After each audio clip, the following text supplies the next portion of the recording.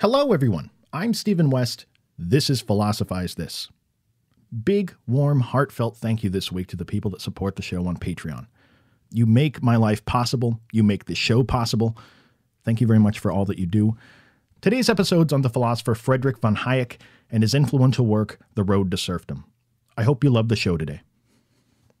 So all the way back in the late 19th century, shortly after the work of Marx, shortly after the economic changes associated with the Industrial Revolution, there were several groups of thinkers that began to create what would eventually become an all-out movement towards centralization, the central planning of economies. Let me explain what central planning is by explaining why the thinkers felt compelled to start a movement in the first place. So in the late 19th century, the Western world was primarily made up by market economies. People like Marx and several others come along and start throwing around critiques of capitalist market economies. They create enormous inequality, they lead to the alienation of the worker, they fragment economic efforts and create waste because people can be engaged in so many different incompatible tasks at once. But not the least of these criticisms was the claim that these market economies, based on a flaw in design, inexorably lead to massive ebbs and flows within the market. Booms and crashes that end up negatively impacting the lives of potential billions. The late 19th century was rife with thinkers looking for replacements for market economies and waiting for their inevitable demise. Well, time went by, and along came August of 1929, the beginning of the Great Depression, global economic collapse. And it seemed to many of these thinkers that this was the day of reckoning for capitalist market-based systems. This was Marx's prophecy finally coming true. When trying to figure out what caused this global meltdown, there were many theories, but one of the more common ones was that the technological advances of the Industrial Revolution produced so many more goods at such a more efficient rate that market economies couldn't handle it and became flooded. There was a real feeling at the time that our market economies of the past were an outdated way of doing things that just can't keep up with the sort of economies that are going to have to exist in a post-Industrial Revolution world. The solution for so many of these countries affected by the Great Depression was to have the government step in and try to prop up the economy in various ways until it was functional again. This is where central planning comes into the picture. The idea is that we would remove markets from the equation altogether and instead rely on a central body like the government to come up with a plan for how they want the economy to look, and then they control aspects of the economy and do their best to ensure that plan is executed. Markets weren't getting the job we wanted done, so let's call upon the government to make sure it gets done. This was the logic behind central planning, or centrally planned economies. So World War II comes along during the Great Depression, and on display are multiple world powers that have moved towards central planning. By the way, certainly not the only kind, but the most popular version of central planning at this time was socialism. But during World War II, there were all types of centralization on display. You had Soviet Russia. You had National Socialism in Germany. You had more marginal versions of socialization in the United States through FDR's New Deal, or in the UK stemming from the Fabian Society. You had what was going on in Italy. Once again, major world powers were turning towards central planning. And especially during the war effort, you saw the governments of these countries control giant sections of the economy in an effort to make sure things kept going. Not to mention, even prior to the extreme cases of the war, you had labor cartels emerging in socialist countries where they would set up arrangements between the government, businesses, and labor unions, and they'd use price fixing. They'd determine how many products would be made, determine how many people could work, who could work, and more. During the war, central planning had staked a claim to the world. Which brings us to one of the most significant economic events of the 20th century, the end of World War II. Because now that nations weren't facing an existential threat where they needed the government to step in and ensure economic order, what do? Do they return back to the market economies that were so popular before all this chaos broke out? Do they take this as a sign and stick with central planning? Many nations did stick with central planning. So it was right at this snapshot in time, right after World War II, that the philosopher we're going to talk about today wrote one of the most influential books of 20th century economics. He is Nobel Prize-winning economist Friedrich von Hayek. And to put it very simply, Hayek thought that all these societies that were using the government to control aspects of their economy were making a huge mistake, and that economists and philosophers of his time didn't even realize just how much market systems were accomplishing for the world until they weren't there anymore. Hayek was a fan of the Austrian school of economics, which, if you remember from our episode, set their sights on refuting many of the ideas that were core to socialism.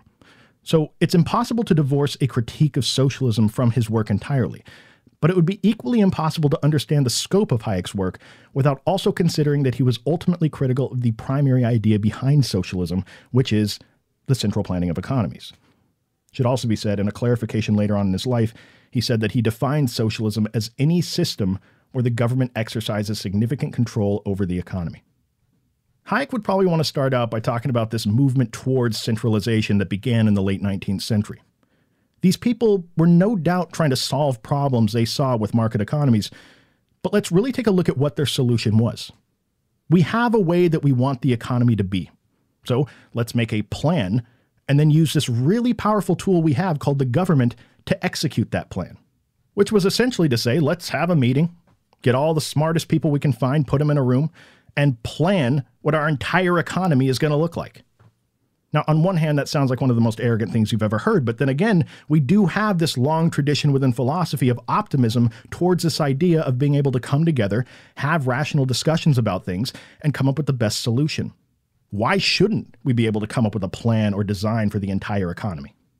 Hayek once said, quote, "The curious task of economics is to demonstrate to men how little they really know about what they imagine they can design," end quote. Hayek is known as an anti-rationalist in this regard. Now, I get it. Philosophically loaded term, but the best way to describe it in this context is to say that Hayek believes that a total understanding of how the economy should be structured is unknowable.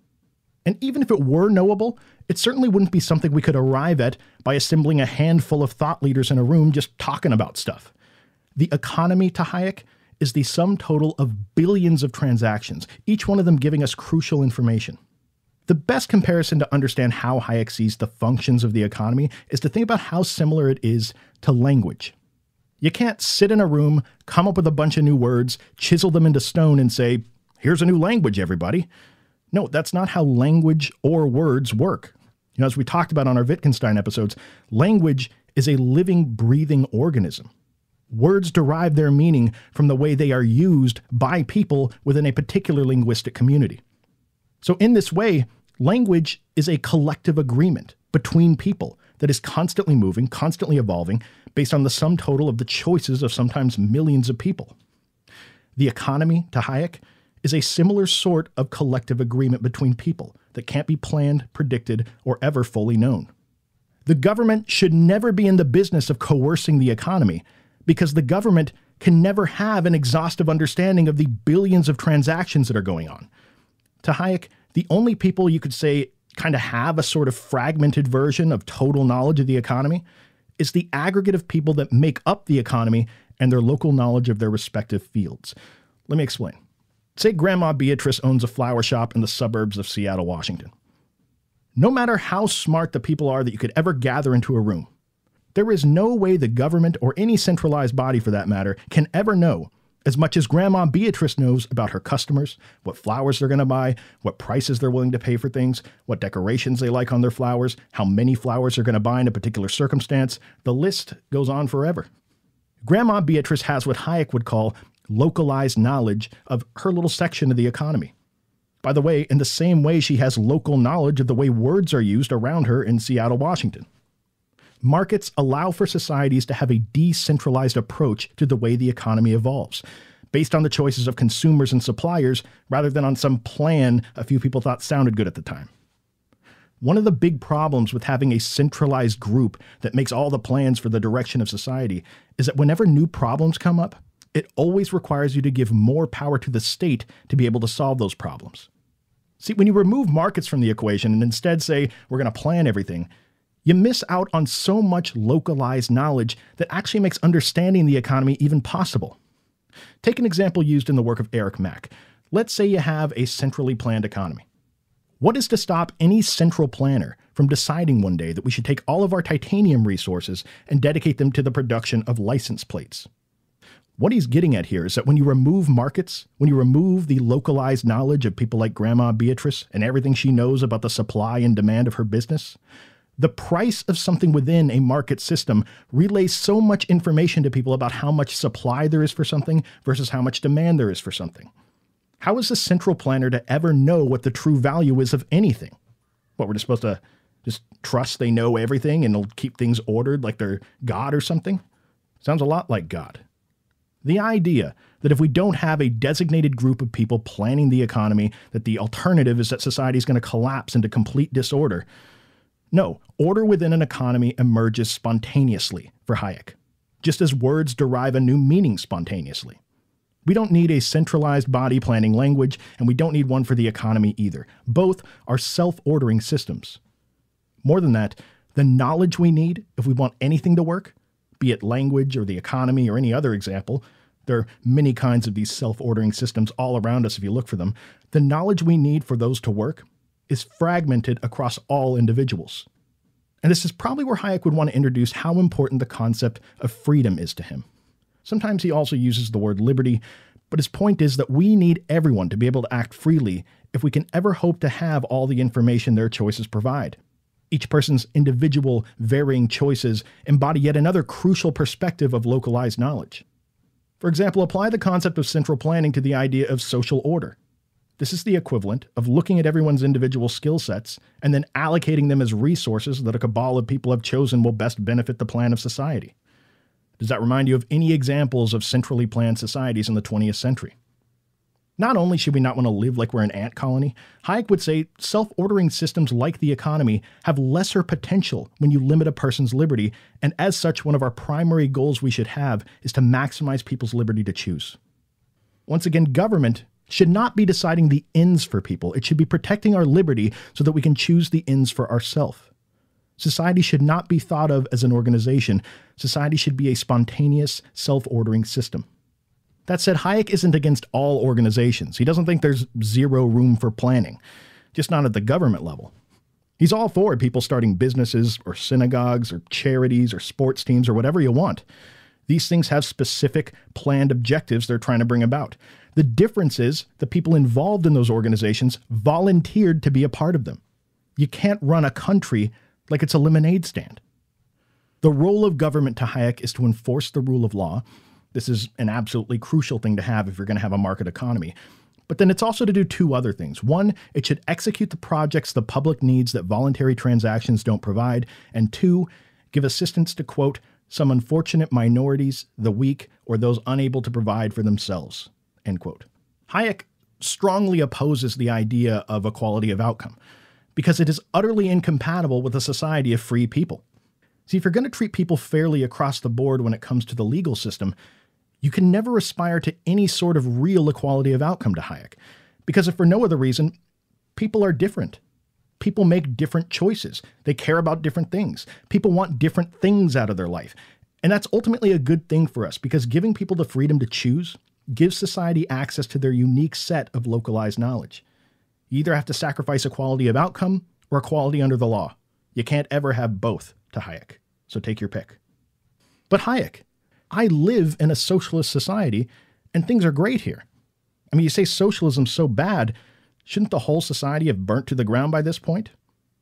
Socialism can work for long, long periods of time, but only through the use of government coercion, sometimes extreme government coercion. You can be very happy living in a socialist country, but only as long as what you want to do with your freedom corresponds well with certain pre-planned aspects of your life that the government has already chosen. As long as you never want to stray from the pack too far, you're going to be golden in a socialist country. See, under a market-based economy, people can agree and disagree and dedicate resources to things that are completely incompatible with each other. But under central planning, the resources have to be used in a way that is planned by the government. The choices people make about the preferences of their lives so often need to be approved by the government. And oftentimes what both of these things require is the use of propaganda by the government. To Hayek, sometimes incredibly subtle propaganda to keep people's subjectivity and desires aligned with the goals of the central plan. The use of central planning within economic systems puts the citizens of that country on what Hayek calls the road to serfdom, which is also the title of the book he wrote in that context immediately after World War II. What's meant when he says the road to serfdom is quite simply that movement towards central planning or a socialist society is the first step for citizens on the road towards totalitarianism. He gives a ton of different reasons for this throughout The Road to Serfdom. Some of them are obvious just because of what we've already talked about so far, but let's talk about a couple other ones. One has to do with the nature of power structures within these socialist societies. Central planning requires that we give an extraordinary amount of power to a small handful of people that will be making decisions for planning society. How this has panned out historically is that sometimes this responsibility even ends up falling into the hands of a single person, be it some sort of dictator or even just a single person that dominates that group that's making the decisions. Well, not only is this a dangerously narrow point of view to run a society from that, in itself may run the risk of totalitarianism, consider additionally what Hayek says in a famous chapter from The Road to Serfdom titled Why the Worst Get on Top. Hayek asks the question, what sort of person would be drawn towards one of those positions of power in a society with a centrally planned economy? What sort of person, when you tell them at the job interview, you're going to be one of the very few that decide the plan for society? What kind of person not only nods enthusiastically and is excited about that prospect, but then is also willing to run an elaborate campaign just for the luxury to have that position of power? You're campaigning to be in the business of government coercion. Hayek thinks all the people that you'd ever really want to be in a position like this, the tolerant, the measured, the wise, the empathetic, etc., wouldn't ever want a job like central planner where there's such a disparity of power. And that's probably healthy.